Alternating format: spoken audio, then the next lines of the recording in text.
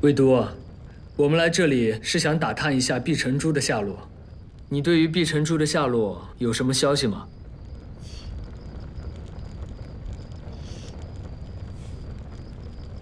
国宝碧晨珠？对。都城覆灭之后，碧晨珠便不知去向，具体下落……哦，我需要去打探一番。 那就有劳魏将军了。哎，你怎么了，登登？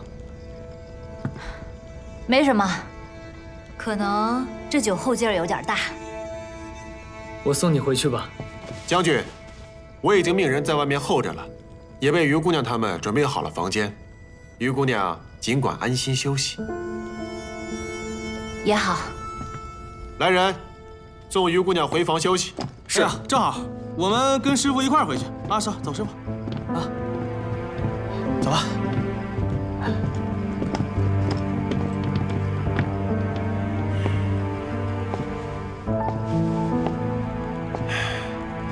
将军，于姑娘终究是灵族，城内百姓对灵族可是深恶痛绝。今后于姑娘在城中还要多注意安全啊。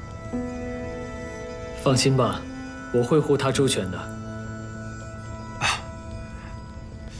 将军，不知你们要那碧晨珠有何用啊？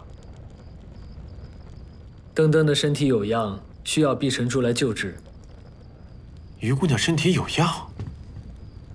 哦，咱们这城中竟有一位名医圣手，不如我让人请他前来给于姑娘看看。不用了。 只要找到碧晨珠，登登就会没事了。啊，那就好。将军，还记得咱们一起在军队里的日子吗？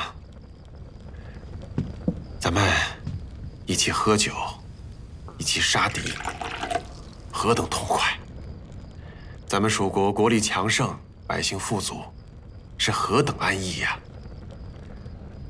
都是那些灵族。 那些灵族杀我国民，掠我国土，